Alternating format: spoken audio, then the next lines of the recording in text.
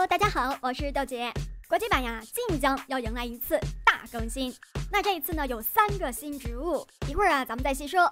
先来看一下10.4.1版本的游戏加载页面图，整体呢是以春日为主题，僵尸都是春日系列的，植物呢是包扎浆果，还有这一次的新植物蜜蜂铃兰。仔细看一下，暗夜菇在房顶上偷偷的观察呢。那兔子巨人啊，把小鬼僵尸扔出来，但后面呢还有一个坚果，这难道是坚果背叛了植物？刚才呢咱们说过啊，这一次一共会有3个新植物加入，分别是搁了很久的暗夜菇，之前爆料过的蜜蜂铃兰，还有一个全新的海洋植物。其实呢，植物表上还有一个1代的海蘑菇。不过目前数据包里啊，也只有这一个图片，并没有关于它的其他介绍。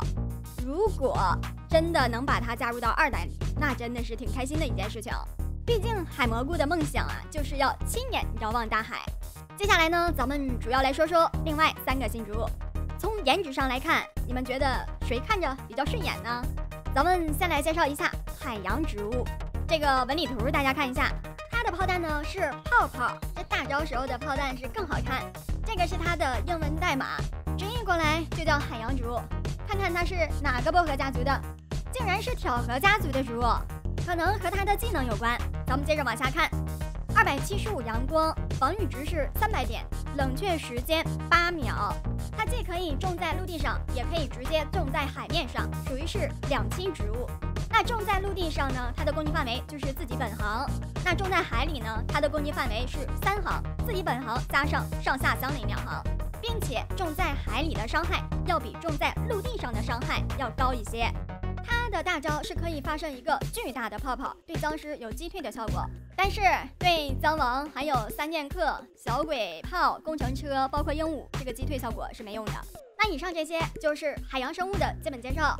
接下来看看小蜜蜂，其实它的代码还可以翻译成山楂花，但我看它长得挺像铃兰，咱就叫铃兰，大家理解就好啊。那它呢是魔核家族的植物，250阳光，防御值300点，初始冷却啊是12秒，之后呢是15秒。那它的主要技能就是可以发射小蜜蜂来攻击范围内的僵尸，电扭局和闪电芦苇会提高小蜜蜂的伤害。它的大招呀是可以发射一连串的蜜蜂全屏攻击啊，并且对僵尸有一个眩晕的效果。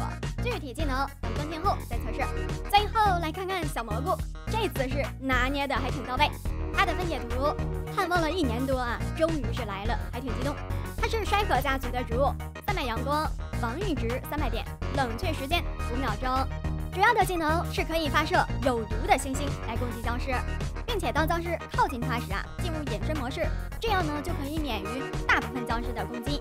那大家来盲猜一下，哪些僵尸能够秒杀它呢？那这一期关于新版本的介绍就到这里，我们下期见。